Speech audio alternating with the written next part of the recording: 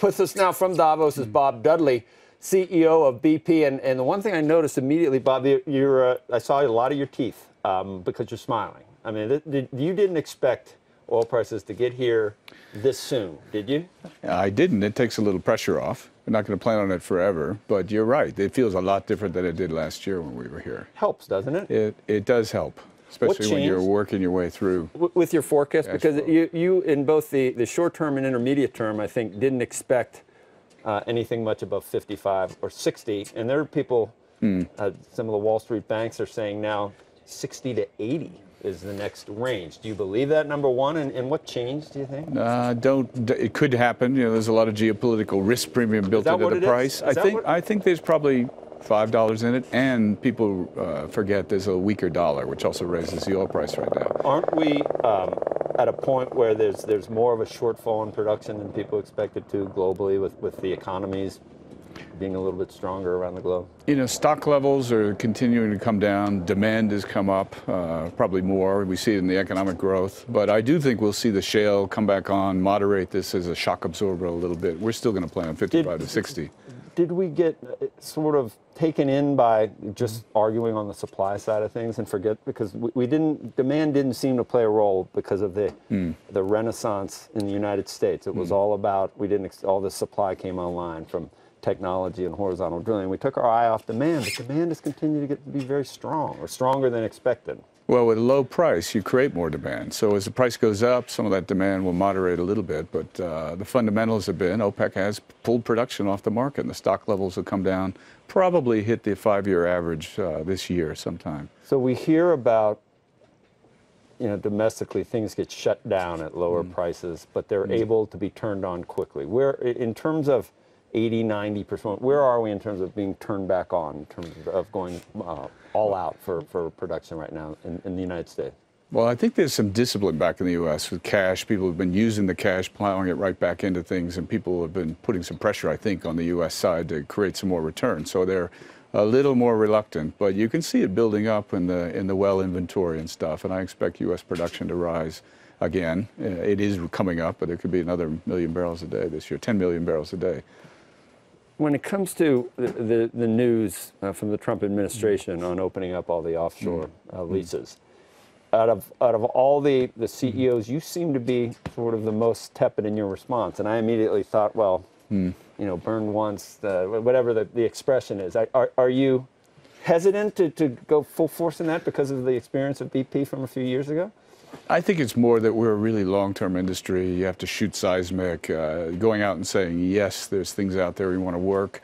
You want to go slow. We've got a lot on our plate. You know, we're pretty disciplined now after what happened with our capital frameworks and stuff. So we've got a plan. We've got lots to do. So you're not gun shy offshore? No, we have a huge business in the Gulf already. of Mexico. Right. I mean, I even think part of the Eastern Gulf, which is far away from Florida, which is closed, things like that, I think could... What did you think of the closing in Florida? Now we're finding out that was, you know, you read the scuttlebutt. There's always scuttlebutt, but supposedly Zinke didn't check with the administration or with the president on agreeing to Rick Scott's request to not do Florida. I read that. I don't know exactly what happened. I don't have any special insight on it.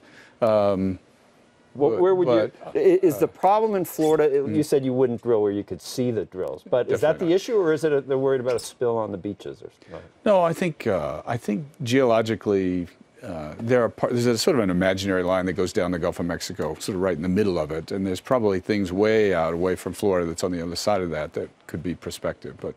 Going up near the beaches of Florida, I think I am gun shy about that, given our experience there. I think we're a safe company, but I think anyone. How will the industry approach ANWR?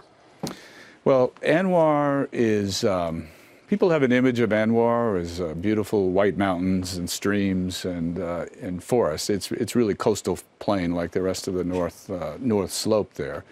We signed an agreement back in around 1997 that's just been opened up, and we have a piece of ANWR. You're one of the few. You've got some experience up there. And there's some challenges. That's right. We're working with Chevron. They're the operator on this piece, so we're looking at that, and we'll see what happens. I think that area is prospective. I think Alaska probably wants to develop. I know they do. The governor's told me they would like to develop their natural resources. So. I mean, we think of it as a place that could just add to what I mentioned, the Renaissance in the United States. We think of it as, you know, it could be we could open up. It could be great. Is there more challenges than we think? Is it harder to work up there and to develop those resources?